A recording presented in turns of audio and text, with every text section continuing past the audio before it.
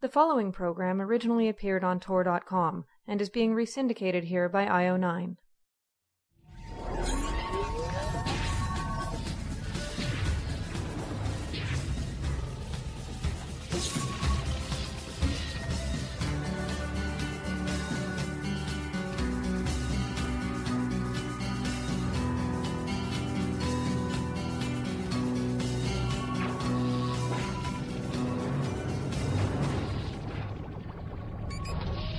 Welcome to the Geek's Guide to the Galaxy. Hosted by John Joseph Adams and David Barr Kirtley. Hi, this is Dave. And this is John. And welcome to episode 7 of Geek's Guide to the Galaxy. Today we'll be talking to Steve Eley, the creator and host of the Escape Pod science fiction short story podcast. It's the most popular podcast of its kind. And we'll be talking to Steve about how Escape Pod got started and what kind of stories he looks for and where he sees the whole podcasting scene going in the years to come. I have a feeling Geek's Guide to the Galaxy is going to be a big part of that, but Definitely. But we'll see about that. That's assuming we make it to episode 8. And then stick around after the interview, where John and I will be talking about some of our favorite Escape Pod episodes and just about audio fiction in general. So now let's get to our interview. All right, let's get Steve on the phone. Hello. Hi, it's Dave and John from Geek's Guide to the Galaxy. Yes. How are you? Good. Thanks for joining us. Okay, so first of all, could you just tell us a little bit about how Escape Pod got started? Like, what prompted you to start the podcast, and how did the launch come together? I think I first heard about podcasting somewhere around the end of 2004, maybe the very beginning of 2005. And I think it's a lot like blogging.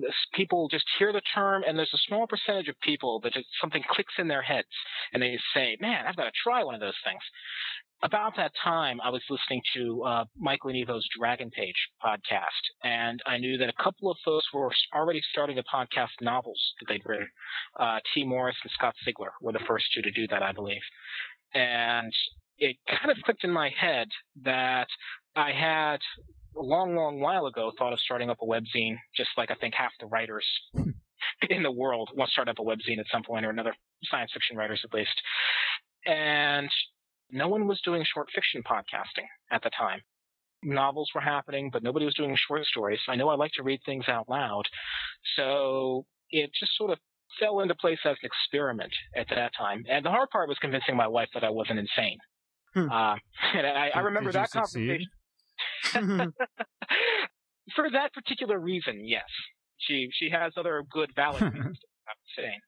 But I remember the conversation very clearly in the kitchen. And I said, yes, I thought of a good podcast idea. I'm going to do short stories. She said, where are you going to get the short stories? I said, we'll ask writers for them. And why will they send you stories? Because we'll pay them. And I was just expecting her to wince at that. And he's like, where are you going to get the money from? We'll, I don't know, ask for it. And that was basically the initial notion behind the experiment. That's why we launched at paying $20 per story for audio reprint rights. I figured that even for webzine rates, $20 was probably moderate, semi-pro rate, and it's about what I was spending on PlayStation games at the time anyway. So, which I don't have time to play anymore. But let's kind of throw away money for a couple of months, and we could start asking for donations from whatever listeners we got in the first couple of months. And if people started to pony up with that and started to have an interest in supporting the podcast, then wonderful, it could go on. If it didn't, then 2 or 3 months. It was an interesting experiment. I wouldn't begrudge, that kind of expenditure. And we could just say, okay, it was fun. As it turned out, we started to break even in our second month. When you're just paying $20, it doesn't take a lot of people to drop $5 on you in order to make that happen. And it's been growing pretty steadily since then. And at this point, we're paying $100 for non-exclusive audio rights for story. So it's kind of developed into a business, an actual business. We incorporated its Nest Corporation in 2006, and we have a lot more people staffing the thing now, and I'm still way too slowly making efforts to reincorporate it as a 501c3 nonprofit. So I can't say that it's all Steve's fault. So your motto is have fun. And as I understand it, one of your motivations for starting Escape Pod was that you didn't think there was enough emphasis being put on fun in short fiction. From a lot of the reading I was doing, because I was subscribed to several of the magazines, and I was seeing a lot of what was out there. And I had started to have the gnawing sense that a lot of the markets, while, I mean, certainly they took themselves seriously, took the genre very seriously, and they were generating a lot of very valid respect for the medium, weren't necessarily trying to capture younger audiences. They weren't trying to grow audience, and they weren't trying to put things out that were appealing to people who weren't already deeply invested in the genre. I was seeing a lot of highly literary stories. I was seeing a lot of stories that sort of assumed that you had this built-in knowledge of what was going on, across decades of the form. And that's not how I remember science fiction when I was young. Granted, those things were probably all going on and I wasn't noticing or remembering them. But how many of us who are scientists or engineers or computer scientists now were doing it because of the science fiction we read as a kid? And I felt like the stuff I was reading now wasn't capturing that same sensibility. It wasn't exciting the imagination quite as much, or if they were out there, they were harder to get to and harder to find. It's harder and harder just to spot magazines in the bookstores nowadays. You really have to be invested just to find the fiction. Even on the internet, you have to know where to search for it. So I felt that the very least I could do was to try to put something that would be really easy for people to get to and really easy for people to consume the stories. Because reading, obviously I'm a huge reader. Well, I'm sure most of our audience either are huge readers or we hope will become huge readers. That's my favorite fan mail, is when people say, yeah, I wasn't reading Asimov's, now I'm subscribed because of these writers that you were putting on, etc.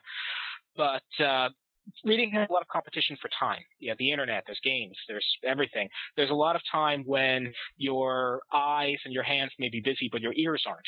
Everyone has to commute these days, in the car or on the train. You're mowing the lawn, you're at the gym. And if we can just get a chunk of that time to get people interested in excellent writers like David Barr Kirtley, and get people to realize what's out there, then hopefully from us, they start seeking out more of it. So prior to doing Escape Pod, you mentioned that you liked reading stories aloud, but did you have any kind of background in recording or performing? Not to speak of. No, apart from bad college theater, nothing. Certainly nothing I would brag about. It was all personal stuff.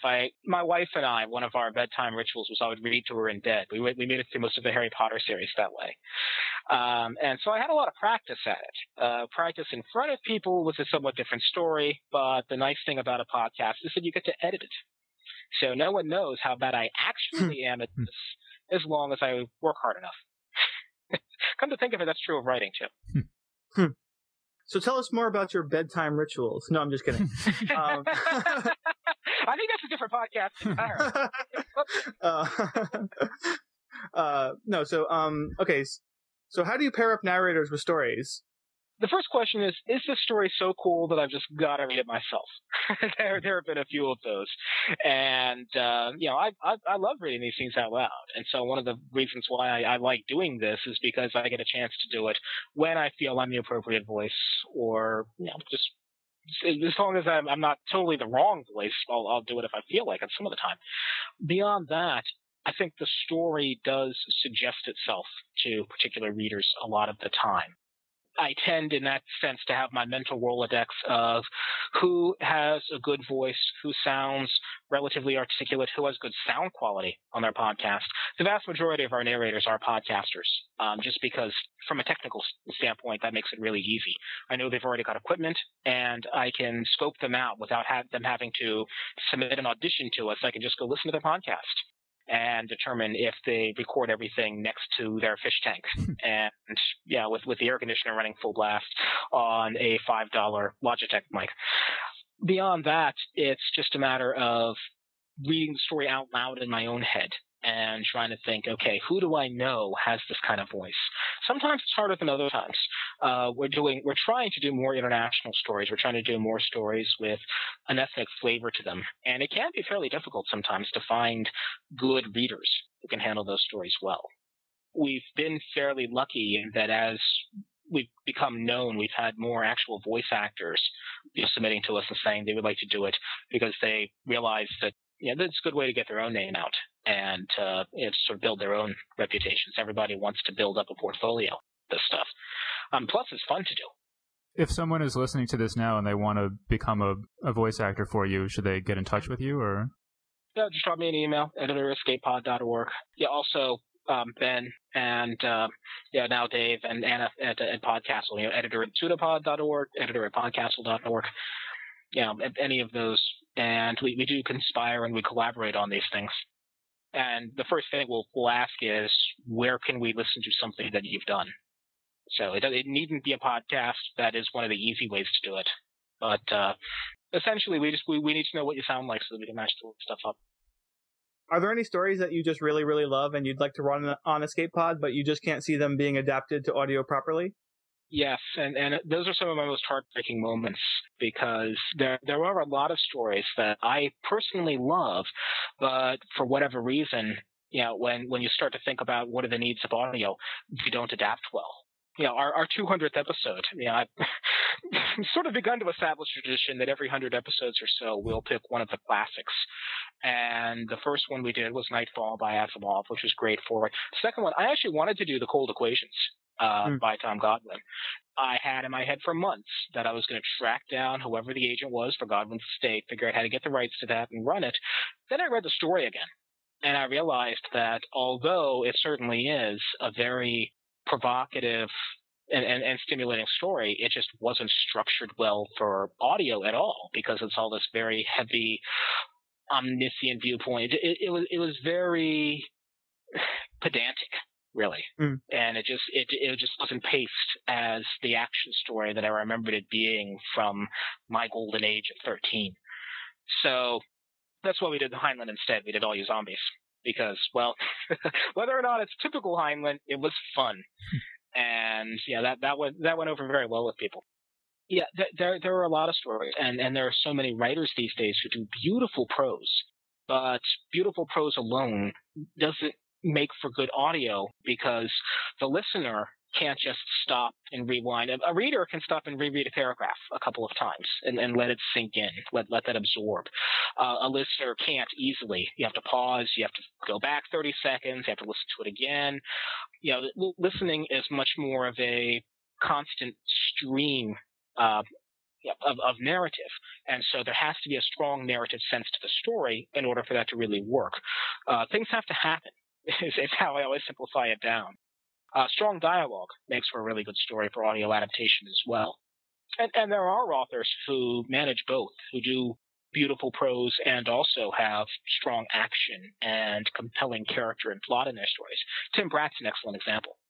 We've run a lot of Tim Pratt stories because they are wonderfully written and they're fun. Okay, so if someone's never listened to Escape Pod before and they want to give it a try, can you think of a few episodes in particular that would make a good introduction to the show? Sure. One of the ones that people keep bringing up as a favorite was Connie Maybe, which was somewhere in our first 50 or so episodes, and it was read by Wichita Rutherford, who does a bluegrass interview podcast, and whether or not you like bluegrass, his podcast is hilarious, and he did a fantastic, funny, cantankerous old man for that story. One of my personal recent favorites is the Mr. Penumbra's 24-Hour Bookstore, which we did just a couple of months ago. That was by Robin Sloan. And although it's only very in the borderline of science fiction, it's really much more of a fantasy piece. But it happened to be a fantasy piece about data visualization with characters from Google in it, so I decided it was an Escape Pod story, damn it. those 100th episodes, I personally believe that everyone should listen to Nightfall or should read Nightfall at some point in their lives. One of the reasons why I did it, one of the cases I made to, that Asimov's State's Agent was that there are too many people in the current generation who aren't familiar with these with these stories. And Nightfall was voted in the 60s by Cephala as being the best science fiction story of all time. I still think it stands way up there. So Escape Pod seems to have one of the most active message boards online for discussing new short fiction. What kind of feedback have you gotten from listeners over the years? That's one of the things I love about new media in particular is that if you give people a chance to bring it into a conversation, people will create a conversation on this stuff. And so, yeah, we got a lot of feedback. Sometimes it's a wonderful thing. Sometimes not so much. We've had authors who have sort of run away from our forums crushed at some of the excessively honest feedback. And unfortunately, it's a pattern in the internet also. Some people will be jerks just for the sake of being jerks. And so we actually used to have blog comments. We shut down blog comments because we found that it was really too easy for people to do drive-bys and just slam a story or slam the reader or slam the author on a personal basis without really adding to constructive critical discussion of the story. The forums tend to be a bit more reinforcing of civility, at least. People still have very strong opinions, and we never try and shut down a comment just because they're critical of a story. As soon as you do that, you're essentially not discussing a story. You are, well, the word may not be suitable for a family podcast. But I don't know if this is a family podcast. We're not going to go back to the bedtime rituals again. No, so it's not a question of whether the opinion's positive or negative, but we do have strong rules that you can attack a story, you can't attack the people. You can't say anything personal about the author, or personal about the narrator. And some people have found that the heat in our forums gets to be a bit too much for them. We're trying to do a bit better these days, and we have some excellent moderators who are very even-handed, and at least from my perspective, they're fairly even-handed, and they do a really good job of splitting out topics if things get too far off into politics or something, and so that the story discussion threads remain about story. And yeah, we've had a very active, thousands of people just on the forums alone, which when you consider that it's generally only a small percentage of people who will be inclined to be so engaged they want to join a discussion, then, to me, that's a fairly big success measure. How many listeners do you estimate that you have overall? From our download counts per episode, right now we're floating in the range of 24 to 25,000 per episode. That's if you look at the downloads after the first 2 or 3 weeks. Okay, so you've also organized meetup events for Escape Pod listeners at various conferences and conventions over the years. Mm-hmm. Sure, yeah. It's never been on any really organized basis. Unfortunately, we haven't had the budget to do really systematic, hitting cons or making sure that we have a table at WorldCon, that sort of thing. I'd love to.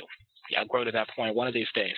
As it is, it's just whenever one of us, myself or Ben, or, if we happen to be at a convention, we try to make sure people know about it and at least get together for beers and such. The closest we've done to anything organized for the past 3 years at DragonCon, which is the big convention here in the Southeast. Cutting links to the Polyamory Weekly podcast. Ex-girlfriend of mine and I, we kind of get our combined podcast audiences together, and we have a brunch Sundays at DragonCon. We have about 40, 50 people show up to that. That's been a lot of fun. Okay, so at first, Escape Pod published science fiction, fantasy, and horror, but eventually grew large enough that you spun off the fantasy and horror genres into their own podcast, making Escape Pod basically focus on science fiction.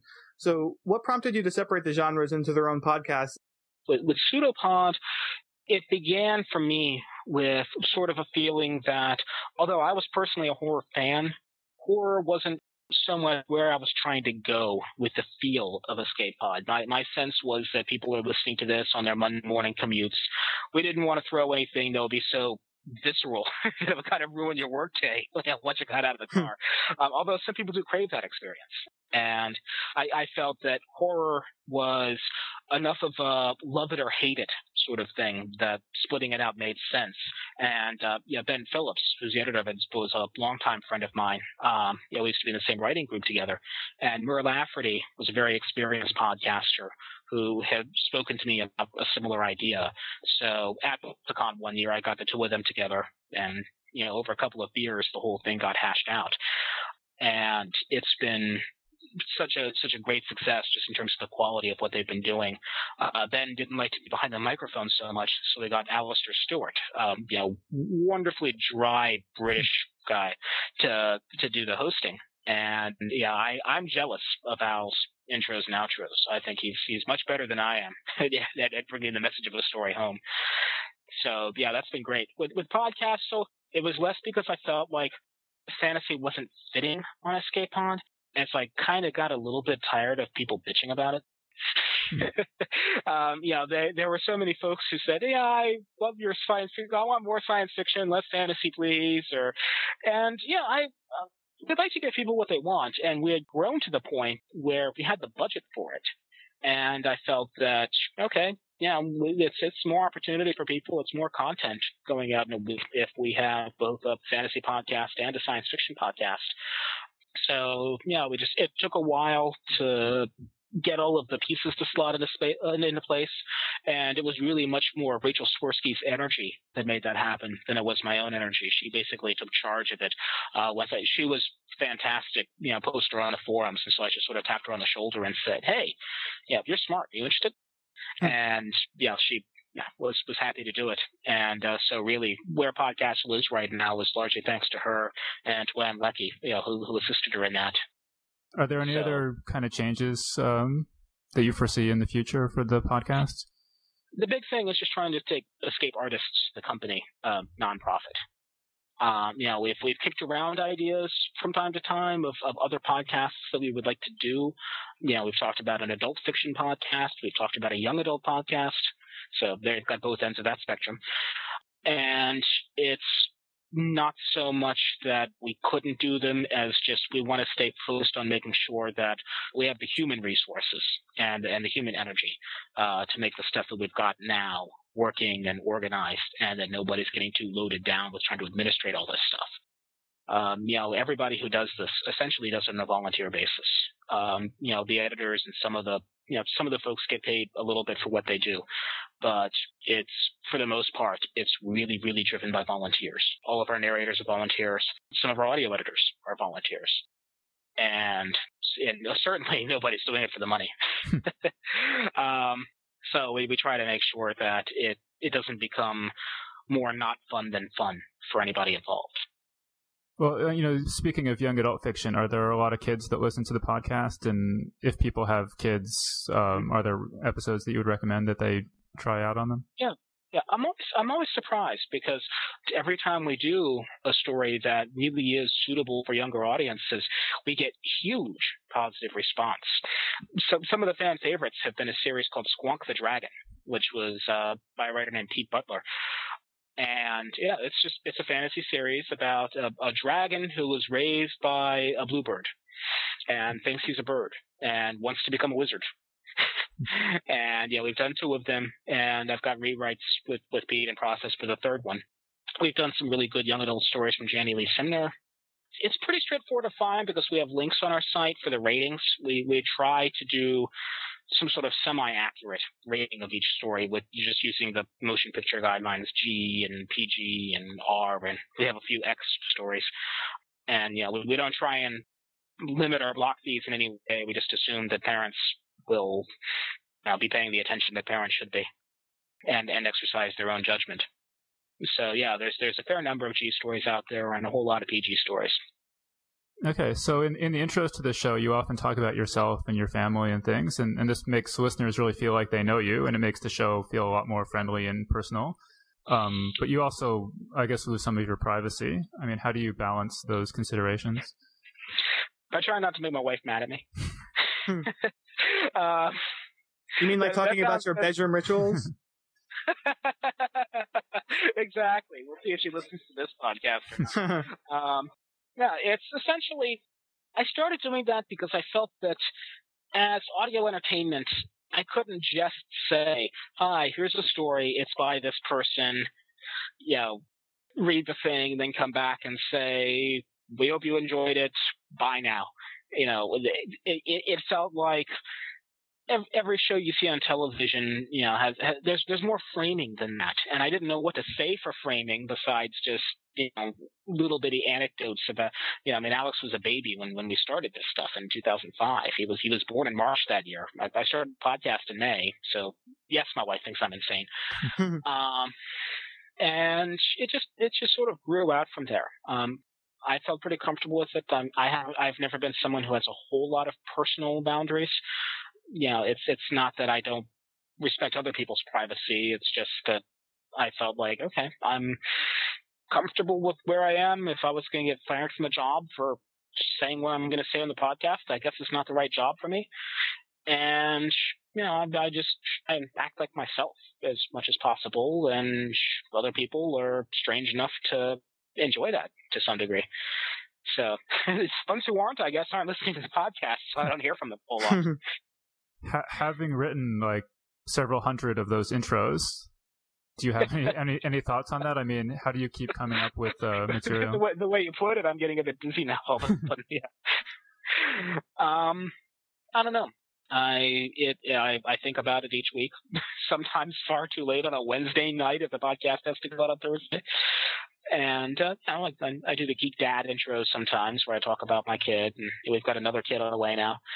And it just happens to, it's whatever I think to talk about it at the time. And it's usually not hard to fill a couple of hundred words, which is what I moved it from the intro to the outro after a couple of years. Some people really were complaining that, yes, the story was good, but Steve talks too damn much in the beginning. And I kind of saw their point a little bit, and I couldn't think of what to do about it until I heard Al on Pseudopod, and Alistair Stewart, who always put his commentary at the back end, at the outro. And I thought, that makes so much sense. Why didn't I think of that? Because I still talk about what I'm going to talk about, but no one has to be tapping their foot waiting for the story to start.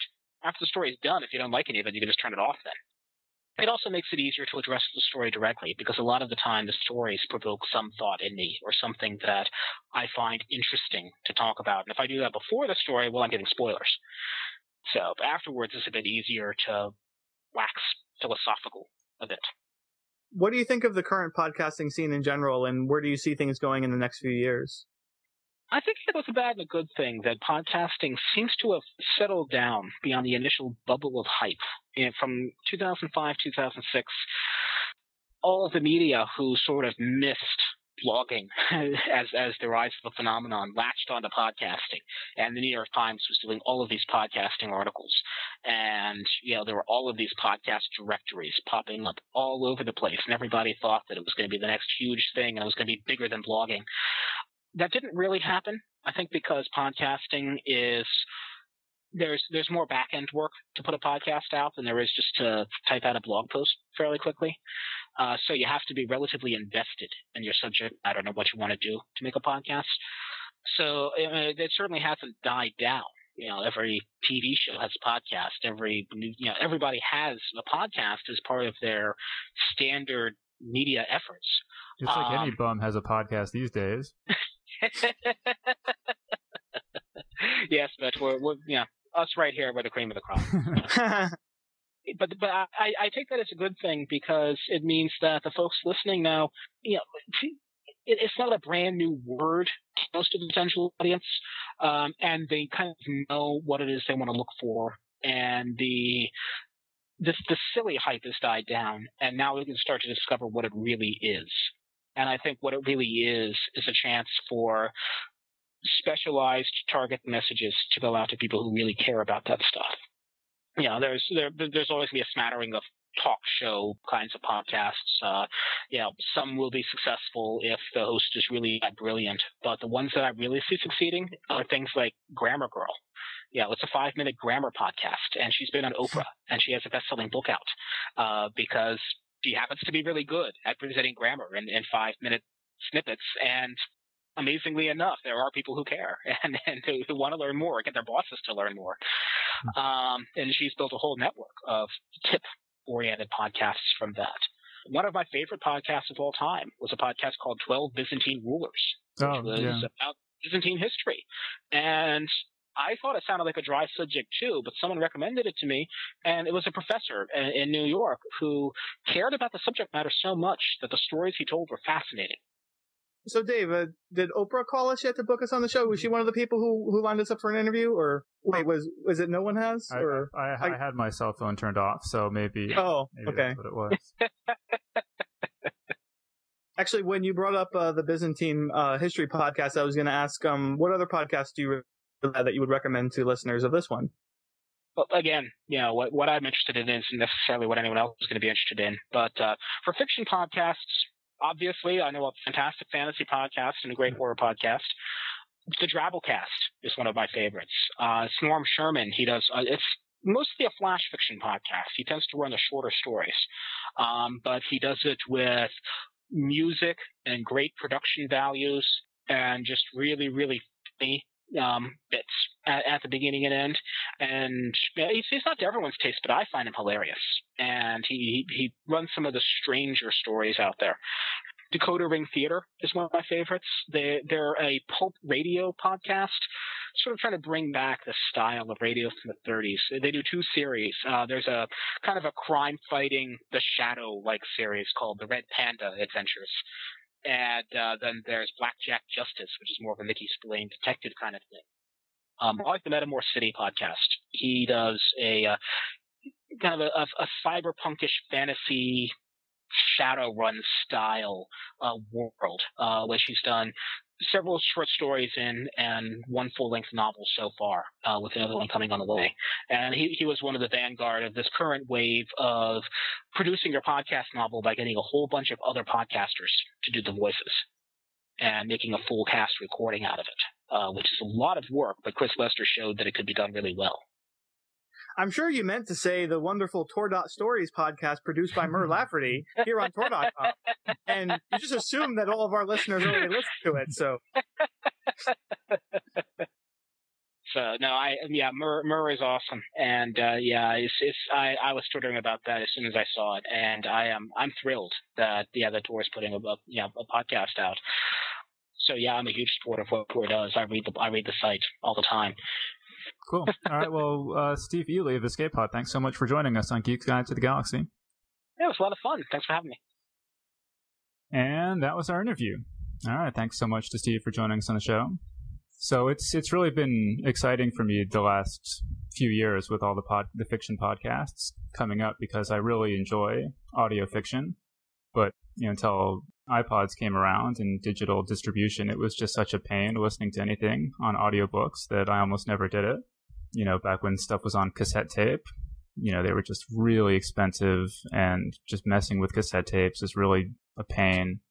And, we always used to listen to audiobooks, my family, when we would take car trips.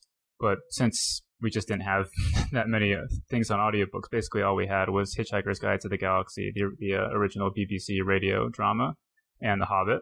And so we would just listen to those every single car trip. So I don't even know how many times I've listened to those 2 things. I mean, over 20 times, I would say.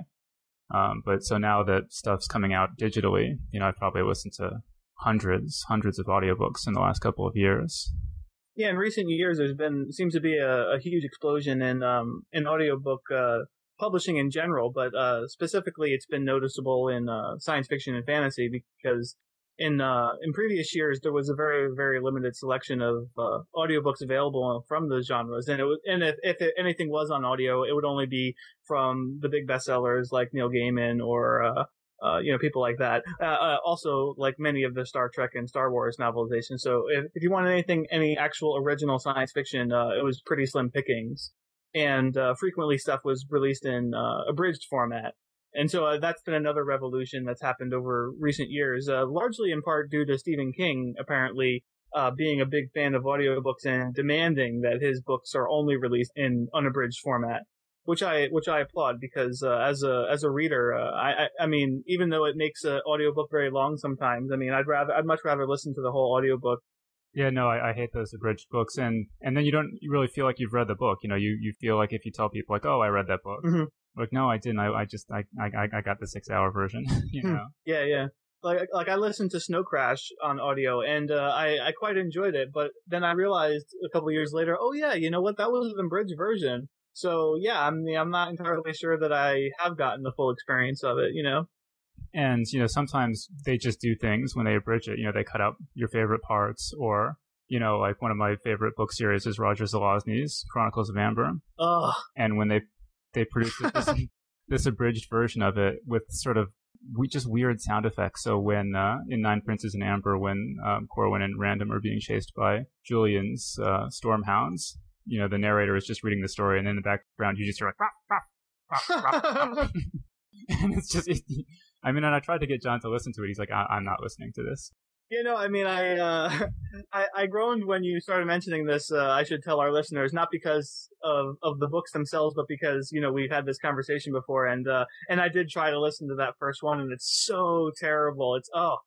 And the really sad part about that is that apparently, so these books are read by Roger Zelazny himself, and he's actually quite a good reader.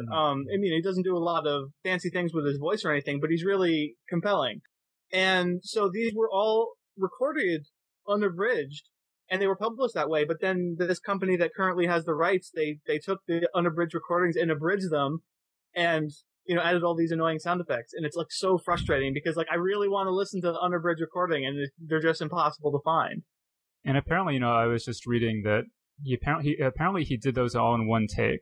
It's just unbelievable. I don't know if that's actually true or not, but it's either true or something close to that is true, that he just sat down and just read the books and like us on the show, we do everything in one take.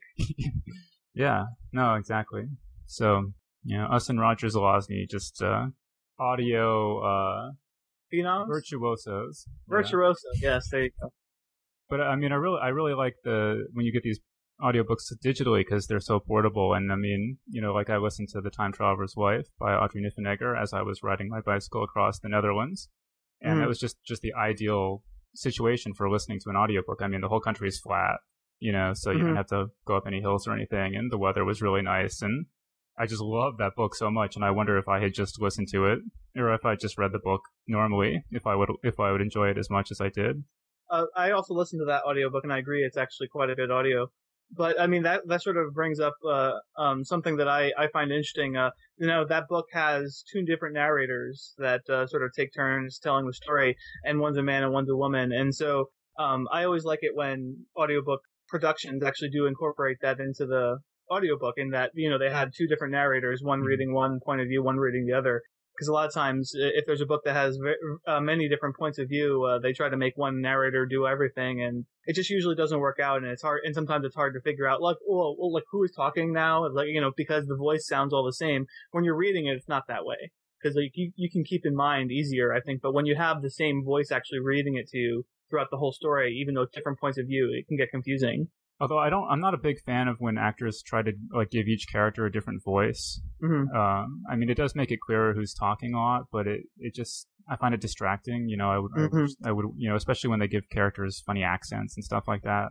I would just rather they read the words, and I would let my imagination do that for me. Yeah, there's kind of two schools of thought with audiobooks. One is to sort of have a very vanilla narration and like you say, let your mind do the imagining there.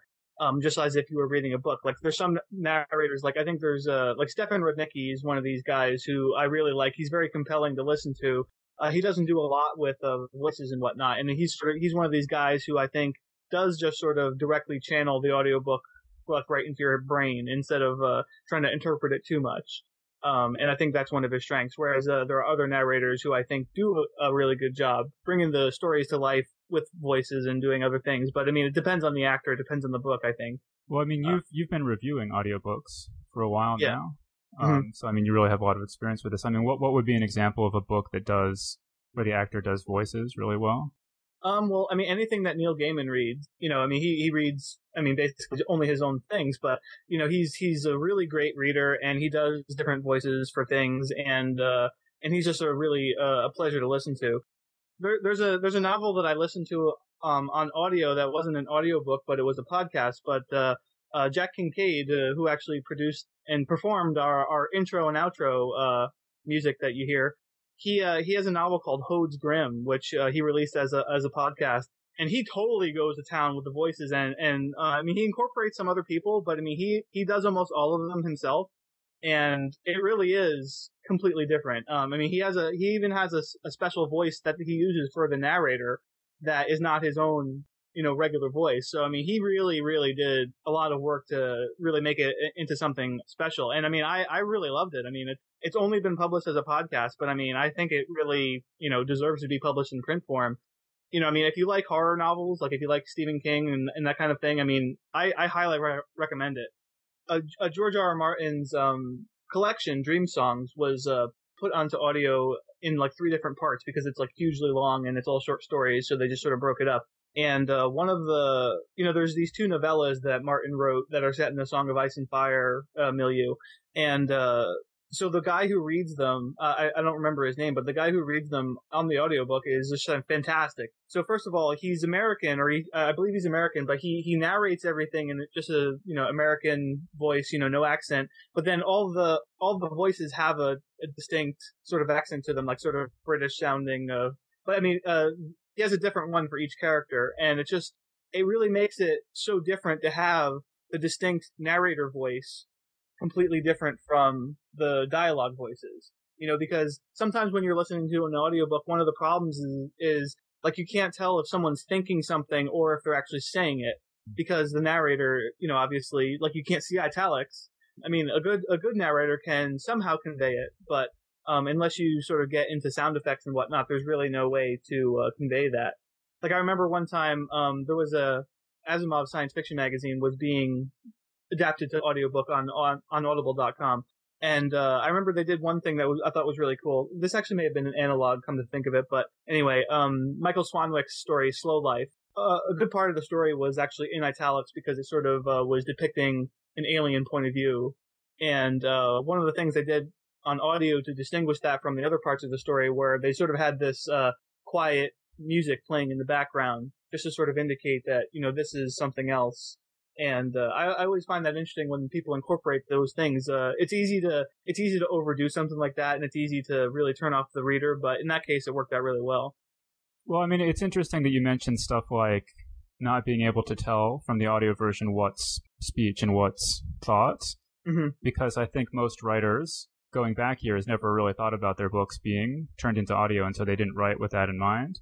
And I feel like now I don't really have any numbers, but I suspect that as many or more people listen to podcasts of my short stories than read the text forms. And so I really put just as much thought into whether this is going to make sense on audio as whether it's going to make sense on the page. It's like one thing I think is just the best tool for writers to come along in a long time is text-to-speech software. And this is just such a big help. It's so good for catching typos. Because if you write a sentence like, he walked down the street, and you actually wrote, he walked down street, it's really hard to notice that the is missing there because your mind knows what it's supposed to say, and your brain will just kind of fill in the missing words. Whereas if you're listening to it, immediately you think, wait, that doesn't sound right, something's missing there. It's actually become a big part of my writing process now, as I'm working on a story, I'll just have the computer read it to me, and I'm thinking about, how does this work on audio? And then I'll actually convert it to an MP3 file, however much of the story I have done, and put it on my iPod, and then just go out in the evening and listen to it and think about what I'm going to write the next day. Yeah, and that text-to-speech software has come a long way. It doesn't sound like the robot voice that it did when it first sort of started. And some of them are actually quite good. And like I know you've listened to your own stories read aloud to you, and I think you even read other stories that way sometimes. But I was very skeptical of that when you were talking to me about it, and I did try it out a little bit, and I can see how it is at least something that you could listen to. But I don't foresee myself doing that.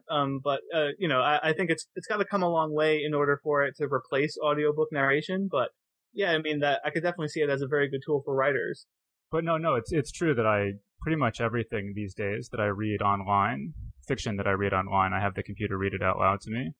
So, like webzines and, manuscripts from other people that I'm reading, because I just do so much reading that after hours and hours, I just can't concentrate anymore.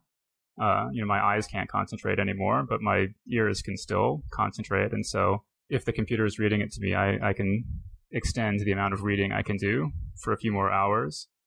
Like when I've been doing these reprint anthologies, if there's a story that was available like on Escape Pod or a Pseudopod or podcast or something or wherever, I would look to see if there's something I had on my list of things that I wanted to hunt down to read, I would definitely look and see if it was available there, because when I was still working at FNSF, I had a commute, so I would be driving to work. I could listen to the podcast on the way to work. So that's one less story I have to read at home to evaluate. I mean, before I made any final decisions, I would probably sit and read it myself anyway, because the audio reading experience is very different than reading it in print. And sometimes a good narrator can actually make something so much better than it is on the page that you can't trust that when making an editorial decision. And it's interesting because we go to these readings, these live readings often in New York, like the KGB Fantastic Fiction reading series. And it is quite interesting when you go and you listen, and you can be a huge fan of an author and you hear them read, and you can just not be interested at all. But then if you go back and read that same story, you can love it. And sort of the opposite is true as well. Like there are certain authors who are just such good readers that it's impossible to actually go home and then like I say, if they read the first half of their story, you go home and you read, and you want to finish reading the story, and it's like, geez, this is just not the same. I mean, it's like, even though like I was so totally wrapped up in it when he was reading, when I come home and try to finish it, it's like, it's just, I don't want to finish reading this. I want him to finish reading it to me. And I mean, that's another big suggestion I would have for aspiring writers. A is get the text-to-speech software and use it. It's great. And B, go to see authors read their work in public. I mean, one of the liabilities of being a writer is that it's so solitary and you don't really get much feedback. It's not like if you're a stand-up comedian or something and you tell a joke and nobody laughs, you're like, okay, well, cross that joke off my list. But if you're a writer and you're publishing stories and you don't have a lot of feedback. And so it's really good, I think, to go and just watch authors read and see how the crowd reacts and see what authors are interesting and who aren't. And honestly, most aren't. And I think you can learn from that, because it really gives you a different perspective on how much exposition you can get away with, and how long of a story are people really willing to sit there and listen to. And it's just good, I mean, to get out. You could meet people, you can meet writers a lot of the time, you can meet readers and just talk to them about what they're interested in and what they get out of this author's work. And you see how sort of different kinds of people go to see different kinds of authors. And it's really, a lot of times you'll see new authors giving their first reading, and they don't know what to do. They're like, what am I supposed to do? Am I supposed to read something? Am I supposed to answer questions? I don't know. I've never been to one of these things before. And I'm kind of like, the first reading that you ever go to should not be one where you're the author. I mean, seriously, it's obviously, if you live in New York or LA, it's a lot easier to go to things than if you live in some less populated area. But you should definitely you should definitely take any opportunity you can to go to as many as you can. Oh, so you were talking about before about writing with audio in mind. Some authors certainly do that. Like I think Neil Gaiman must, just given the way he performs his own work so well.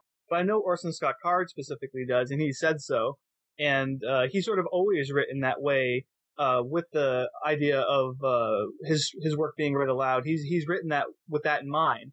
And it's only since audiobooks sort of became popular, and he's had his own audiobooks produced, that that sort of paid dividends for him. But because he does that, like, I've always felt like he's really a great author to check out on audio. Like, if you're not familiar with audiobooks, you haven't tried that many, definitely check out some Orson Scott Card books. Like Ender's Game is a fantastic audiobook. Although I will say some of the later entries in the series, like the Shadow series, there's a character named Achille. His name is spelled, it looks like Achilles, but it's pronounced Achille. And so I thought it was kind of funny. There's multiple narrators reading the book, and so some of them pronounce it Achilles and some of them pronounce it Achille. And the funny thing is, it actually says in the book his name is pronounced Achille because somebody else reads it and thinks it's Achilles, and they correct him. So it's like, okay, well, obviously not everybody read the whole book. They only read the parts that they were supposed to read, So, I mean, that's a little frustrating sometimes. And of course, sometimes people just mispronounce things. And it's especially awkward if you know you're a longtime reader. Like say you read all the Robert Jordan Wheel of Time books, and then you go listen to the audiobook, and the narrator's like pronouncing all of the names completely differently from how you had pronounced them in your head. And who's to say which one's right? I mean, it could be that you were right, it could be that they're right, but it is weird. Although actually, it's funny. I would have said that epic fantasy would be like the ideal thing to listen to on audio because there's all these hard to pronounce words in the text. And it's like, oh, well, now you're offloading that responsibility to the narrator. All you have to do is listen to it. But actually, I found that that's not true at all. Like in terms, at least for me, like, I mean, I'll enjoy reading epic fantasy, from time to time, but I cannot listen to it on audio. Like, I don't know what it is. I don't know if it's because it's such a huge canvas. There's so many characters in general that it's just really hard to follow. But like, I've tried like on a number of occasions, a number of different authors, even authors that I actually do really, really like George Martin. I just cannot get into the audiobooks on those. Well, actually, I mean, I was just going to mention that was one that the names were driving me crazy because, like there's a character whose name I think is Peter Baelish, and his name is just sort of a novel spelling of Peter with a Y, and the audiobook narrator pronounces it Patire, and just every single time that character was mentioned, it was driving me crazy. And there's only so much you can do as an author. Like even if you provide a pronunciation key, it's like who actually knows how to read those things? I mean, I'm an editor, and I don't really understand how to read them. I mean, I can sort of try and puzzle it out, but I mean, chances of me getting it right are slim. So that's always going to happen unless you sort of have an audiobook as the first thing, or there's a movie or something that makes it seem more official how to pronounce something. But earlier when I was talking about how being an author is kind of lonely and how you don't get a lot of feedback. That's actually one thing that the podcasting has changed to a substantial degree because, it used to be you would publish a story in a magazine and your understanding is that tens of thousands of people read this, but, maybe you would get a couple emails saying, hey, I like your story, and otherwise you wouldn't hear really anything. Don Marquis famously said that publishing a book of poetry and waiting for the public response was like dropping rose petals into the Grand Canyon and waiting to hear the boom when they hit the bottom. And that's basically what publishing short stories has been like for a long time, but now that's completely changed. And so you go on, like with Escape Pod, they have this big message board that 50 or more people often will post responses to a story. And so, if you have a story like on Escape Pod or Pseudopod, you're sort of terrified, I guess, as Steve was saying, to read the message boards. But it's really interesting and just to see people's responses. And I've kind of been torn about whether, so far I haven't gotten really involved in the discussions. I'm sort of conflicted about whether to do that or not. I mean, on one hand, I think people think it's cool that authors get involved and take an interest in interacting with readers and stuff. But on the other hand, I don't want to get dragged into flame wars, and I don't want to say, like stop a discussion in the middle saying like, no, this is, people will argue about what the story meant or what a fact was. And if the author just comes and says, no, actually it was this, it seems like maybe that's just bringing the conversation to a screeching halt. Right. It's interesting. Although that's helped with maybe short stories, getting feedback via the podcast of the story. It really hasn't changed much for audiobooks. Like, one of the reasons I got involved in reviewing audiobooks in the first place is because almost no one reviewed them at the time. I mean, I guess I first started in maybe 2002 or something like that. I pitched an audiobook review column to Locus. I mean, audiobooks in general were getting reviewed very rarely, and science fiction and fantasy almost never. There's a magazine called AudioFile, which is a audiobook review magazine, and they still pretty rarely cover science fiction or fantasy audiobooks, but at least they cover some things. But I mean, the thing is, even since then, I mean, there really there aren't a lot of reviews of audiobooks being published anywhere. There is a good website called SFF Audio, which reviews exclusively science fiction and fantasy audiobooks. It's a good thing to sort of follow the RSS feed for if you're interested in audiobooks, because they post a lot of notices about new audiobooks being released, and of course they publish reviews from time to time. So I mean, it's still sort of tough going if you want to make an informed purchase about an audiobook. Although fortunately now with the sort of digital audiobook revolution here, you can listen to samples of almost anything now before you buy it. Whereas back when I first started reviewing audiobooks, not only were there no reviews, but I couldn't even listen to the narrator. before I bought the audiobook. And I mean, the thing a lot of people don't consider is that the narrator is really just as important as the author, whether or not you're going to enjoy the audiobook. Because if the author's great and you just have a terrible narrator, or the narrator's a terrible fit for the author's work, you're not going to enjoy it. And, I mean, on the other side of things, a good narrator can actually make a subpar story much, much better. It is kind of vitally important to sample and listen to narrators before you spend any money on an audiobook.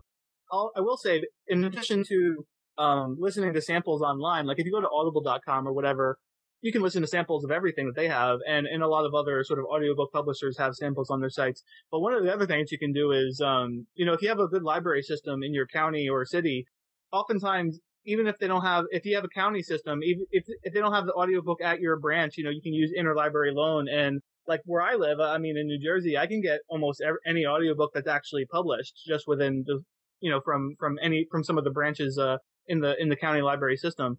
They're all on CD now. So, I mean, if you want to still listen to it on your iPod, you can rip them and put them on the iPod. And I should point out that if you're going to do that, there's a good program, that costs about $15 called Markable. And, you can just download that, and it sort of facilitates the ripping of audiobooks, and it'll merge it all into one file so that you don't have like 100 tracks of 3 minutes each, when you're trying to listen to an audiobook. And it makes it bookmarkable, which is probably where the name comes from. But so, if you stop listening to it after an hour, it'll pick up where you left off, just like books from Audible do. And actually, a fun fact, the guy who, created Markable is, the author David Roland Grigg, who published a story, who I published in my anthology Wastelands. His story, Song Before Sunset, appeared in Wastelands. And actually, now that I mentioned that, I should bring up, Telltale Weekly, which is sort of a proto podcast. Before podcasting really took off, there was this online digital audiobook company called Telltale Weekly, and they were releasing new products every week or so, but it wasn't free typically. Some of the stories would be free, but some of them would cost like 99 cents. So it was sort of a micro pay sort of operation. It's run by Alex Wilson. I believe it's on hiatus now, but it's not dead for sure, but it's still there, available if you want to buy anything. I would highly recommend listening to the audiobook version of A Song Before Sunset, because that's the first place I listened to it. And it's because of Telltale Weekly that I included it in Wastelands. I had never heard of the author or the story, but the audiobook version is so good. I was so in love with it as soon as I heard it, and like, because it sort of deals with music, and they sort of weave in some nice piano playing at some point, 'cause it's about a guy who it's a post-apocalyptic story about a guy who's like trying to play piano again, and he has to tune the piano and get it back to working and all this. And so just at the right moments in the story, he plays some piano music in the background, and just really added a lot. Definitely check that out. There's actually a bunch of other good stories on there as well, including some by Tom Garancer, Toby Buckell. There's a whole science fiction section they have over there, so it's worth checking out. I mean, some of them cost $1 or $2 or whatever, but that's almost free. Well, speaking of proto podcasts, actually the first podcast I was involved with was this one called Mech Muse. Mm-hmm. And they had, I think, it's sort of a lesson for podcasters. I mean, they had more of a traditional magazine model they were going for, where they spent a lot of money up front getting, artwork and best-selling authors and professional voice actors and, professional music. And they really did a great job. And then you were supposed to pay, to download the issue. And, I don't know the numbers, but I don't think very many people were downloading it. And so almost immediately they made it free to download, and then you could pay more for a sort of higher quality version. And then it only went two episodes, which was really a shame, because as an author, it's really nice having that kind of production and artwork and everything for your story. But it seems like what Steve did with Escape Pod is just a lot more suited to the kind of podcasting landscape, is just to start out small and make it available for free and build up an audience and solicit donations. And we were talking about how much Steve sort of talks about his life and his family and his thoughts and stuff on the show, so you really feel like you know him. And so then when he's... And that was bedroom practices. And so then when he's like, hey, we could really use some support, it's not just some nameless thing. It's like, oh, it's like Steve, like it was the same thing with Starship Sofa. There was a point at which Tony Smith, I had been listening to the podcast for maybe a year or so, and Tony Smith, I think, had some sort of health problems and had fallen and hit his head and was in the hospital, and he was kind of like, if anyone was thinking about contributing money to this podcast, now would be a good time because I could use some money, Like, oh no, it's Tony.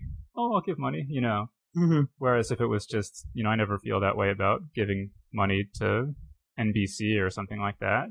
It's so I really think that that's sort of the model for podcasters, is to establish kind of a rapport with your readership, and then people will, they could download your stuff for free off of torrent, and there's nothing stopping them to, but they want to support you because they know you, and they want to help out. Yeah, did I mention that I fell and hit my head recently, actually, too, and I was just in the hospital, and we're gonna set up a PayPal account where no, I'm just kidding. Okay, so let's talk about a couple specific Escape Pod episodes.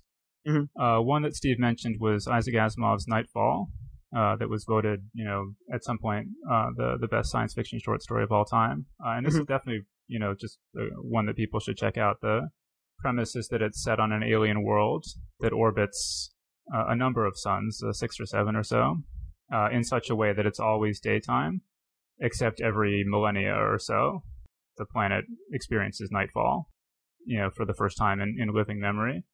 And so then everybody freaks out and civilization collapses.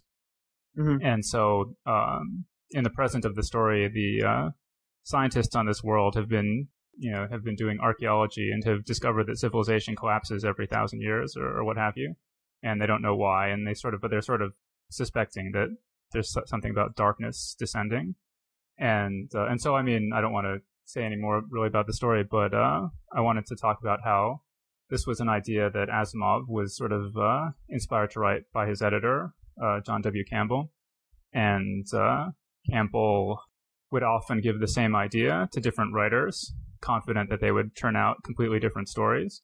And so the idea he gave was that, people who see the stars for the first time and they've never heard of the stars before was the idea. And he gave this idea to Asimov, and he also gave the exact same idea to Robert Heinlein, who wrote it as the story that became the novel Orphans of the Sky, in which there are people in a generation starship, which is, a ship flying, it takes years probably to fly between stars. So the idea of a generation ship is that, you would have generations living and dying on the ship. And so it would be the great-great-great-great-grandchildren or something of the original passengers who would actually arrive on the planet. So in this story, there's been a disaster on the ship, and so the people have forgotten that they're on a ship. They think that the entire universe is this ship, and that there's nothing beyond the ship. And so at the end, they kind of make it into the cockpit and look out the window and see the stars for the first time. So you get these two just great stories out of the same premise. I haven't read that one, but that actually sounds awesome. Although, did you just spoil it though completely? Oh, spoiler alert! I don't remember if I think. To be fair, what is it, like 50 years old or something? Yeah, I'm pretty sure.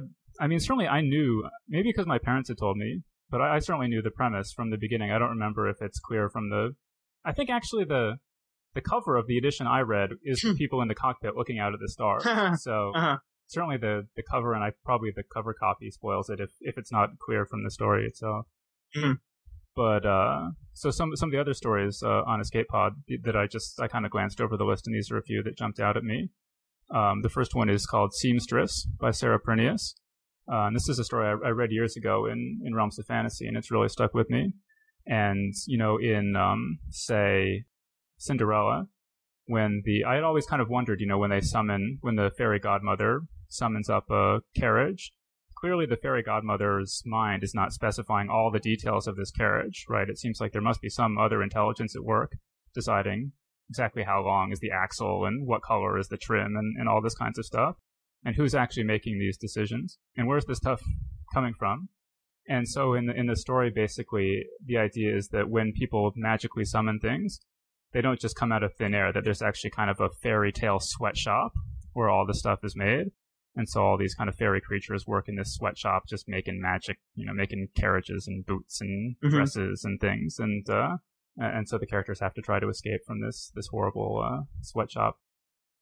And I always like it when fantasy stories, not every fantasy story has to do this, but I always like it when it has it makes you look at the real world in a new way. And when I read that story, it kind of made me think that in the U.S., we kind of have this same sort of attitude that, you go to the grocery store and there's all this meat and it just appears wrapped in plastic and it's almost like magic, and you don't really ever have to think about where it comes from or who made it or what their lives were like. This is sort of the same thing with sweatshirts at Walmart or whatever. And so you just read this story and think, yeah, there's really, Orson Scott Card in his book on writing science fiction has this discussion about the cost of magic, and that a story is often more interesting if magic is not just some free lunch, but there's some sort of cost. And he kind of talks about it in terms of the cost to you, the sacrifices you have to make in order to do magic. But another way to look at it, which is what this seamstress story does, is there's a cost somewhere, and maybe you're not paying the cost, but maybe somebody else is. So check that one out. Do you have? Yeah, no. I have quite a few that I really enjoyed. I mentioned that when I was doing my anthologies, I would listen to stories that have been podcast first, if at all possible, just because it saves me some reading time. But one of them was Stockholm Syndrome by David Tallerman, which appeared on Pseudopod. Actually, originally appeared on Pseudopod, so it was the only way to actually read it. But that was one that I just really, really loved, and I liked it so much I put it in The Living Dead. And they actually published several other zombie stories that I went on to include. They also had Everything's Better with Zombies by Hannah Wolf Bowen on the podcast already, I believe, and I'd listened to that again. I had read it already, and so I had remembered it, but it was nice to be able to just reread it on there. And then, of course, after I decided to reprint your story, The Skull-Faced Boy, then Pseudopod podcast it, and I just want to mention it because I just love the narration in that so much. This guy, Ralph Walters, he has this really, really intense narration style that I just loved, and it was very gripping to listen to. I've actually done all I can to get the various podcasts interested in my anthologies to see if I can get them to actually adapt some of the stories to podcasts, because A, I like listening to stories, and B, it's like, hey, it's good sort of marketing. It's like, hey, they have a large audience, and if they listen to the story that was in my anthology and they like it, maybe they'll want to read the rest of the anthology. So I was thinking, actually, in the show notes, we'll include a list of stories that have appeared in my anthologies that are also available online for free as podcasts. Because by default, I kind of approve of all of them because I put them in my anthology. So that'll be my reading list for you guys. Another one that was recently on Escape Pod is Infestation by Garth Nix, which was in my anthology By Blood We Live. It had quite good narration as well, I thought. I second that. That was a great story. Another one I was going to mention was the 43 Antarian Dynasties by Mike Resnick. Actually, I read this years ago in Asimov's. And I guess this was based on his experience going to the pyramids in Egypt and just being kind of disgusted by the American tourists who just, in Egypt, to be a tour guide, you have to have like 3 PhDs in history.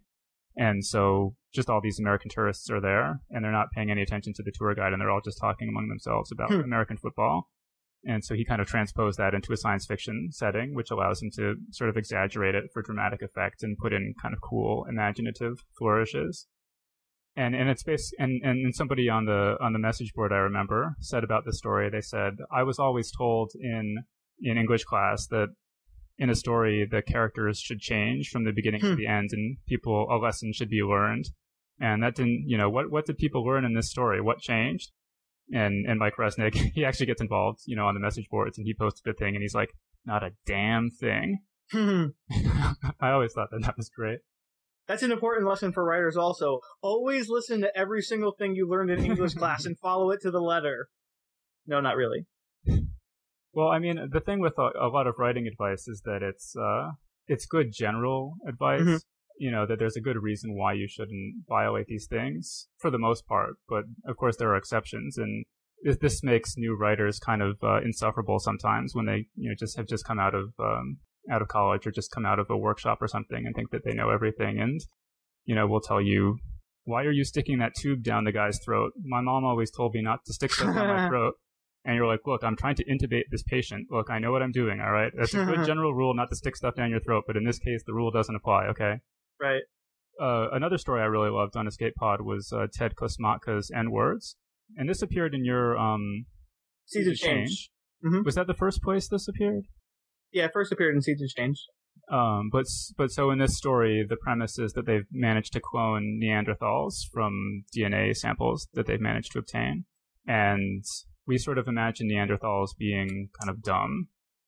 But in this story, the Neanderthals are essentially superior to Homo sapiens in every possible way. And the reason, they're smarter and stronger and everything. And the reason that they died out is because they're bigger and they require more calories. Mm-hmm. And so when the megafauna, had all died off, there just weren't enough calories for them.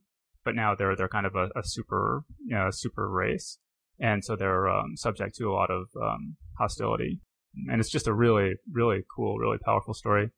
And I guess the author has some sort of background in biomedical lab research or something. Do you know? Yeah, well, all I know is that he worked in some kind of lab, and I know he has some sort of Neanderthal-looking skull mold in his on his writing desk. But now he's working at Valve Software, so that's in his past. But the science in the story, at least to me, felt very believable. See, we're getting pretty short on time, so maybe I'll just quickly mention. Well, can I throw in a few in here? If I could just throw in a few that I didn't have any affiliation with. One story from Escape Pod I really liked was Instead of a Loving Heart by Jeremiah Tolbert.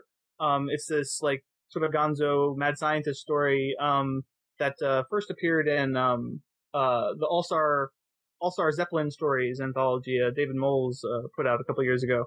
Actually, we both have on our list stories by Tim Pratt. You mentioned Impossible Dreams to me, and then also one of my favorites that was that on Escape Pod? One of my favorites was Cup and Table by Tim Pratt, which was on Podcastle, and both of those are just great stories. Actually, another from Podcastle I really like, and actually anything you can listen to that's read by Rajan Khanna. He did just a great job with the Annals of Elenoch by Jeffrey Ford. And, actually, anything you read by Jeffrey Ford is worth reading. Anything you see by Jeff Ford is worth reading. So, and actually, speaking of authors to see in the flesh read, Jeff Ford is a really good reader himself. Yeah, so Impossible Dreams, won the Hugo Award. It's a great story about a guy who's a big movie buff, and he finds himself in sort of slipping into a video store from an alternate dimension where they have completely different movies. And I guess Tim spent years kind of thinking about what alternate movies to do, and kind of had a list of all alternate movies based on real, things that almost really happened, like O.J. Simpson as the Terminator and. Things like that, and so all those appear in the story, and it's really kind of just touching and satisfying, well plotted. Yeah, that's a story that really surprised me that it works as well as it does. I love that story. And then just the last one on my list is Greg Van Eekhout's "Will You Be an Astronaut," which is quite short, and it's just an interesting experiment in form, because it's a story told in the form of a kind of documentary aimed at children to encourage them to grow up to fight a sort of weird alien protoplasmic things that are attacking Earth. So it's just really creepy because it's an adult trying to disguise the true terrifying situation from a child. And it's just really creepy in a kind of understated way. Yeah, I really like that story too. One of the things I meant to add when we were talking about N-words, is I like that narration, but I found it was a little too slow for me. And one of the things I wanted to mention that I recently came to like is that if you have an iPod or if you have a new model iPod or an iPhone, there's a way you can actually speed up the narration, and it actually works surprisingly well. I thought that would just ruin an audiobook and you wouldn't really be able to listen to it, but there's a way to go in the settings that you can just make it. It's there's a speed setting where you can have it read it slower, you can have it read at normal speed, or you can have it read it faster. And if you make it read it faster, it actually just speeds it up, and it adjusts the modulation so that it doesn't sound like Alvin and the Chipmunks or whatever, as you would expect something sort of fast forwarded a little bit to sound. And I actually prefer to listen to stuff that way now for the most part. Well, it's funny when you do any sort of public speaking, people are always telling you not to read too fast, just read slower, read slower, read slower. But I've never listened to a podcast where it bothered me that the person was reading too fast. But I've really been bothered by some where the person is reading too slow. I've certainly heard readings in person that were much too fast. I don't know that I've heard podcasts that do it, but I was saying if you increase the speed of the playback, it doesn't make it harder to understand or anything, and that's fine. But I think that if the narrator tried to read it that fast, it probably would seem too fast. But the fact that they actually read it at this measured pace and then were sort of artificially speeding it up somehow, mitigates that speed increase to the point where it's like, okay, well, that works. But if you had actually tried to read it this fast, it wouldn't have worked. Well, if we want to add any more material to this podcast, we're going to have to start talking way, way, way too fast. So I think we're going to have to end it here. And that was our show. Thanks, everyone, for joining us. And be sure to join us next week when we'll interview Blake Charlton, a young writer whose love of fantasy literature helped him overcome dyslexia. He's now a medical student at Stanford, and his first novel, Spellwright, about a dyslexic young wizard, will be out in March from Tor Books. See you then. The Geek's Guide to the Galaxy is a production of Tor.com. For this episode's show notes or to subscribe to this podcast, visit Tor.com and click on Podcasts. For more information about your hosts, visit JohnJosephAdams.com or DavidBarrKirtley.com. Music and voiceover produced by Deadsville 9 Entertainment. If you've enjoyed this program, tell your friends. If you didn't enjoy it, tell no one. Thank you for listening.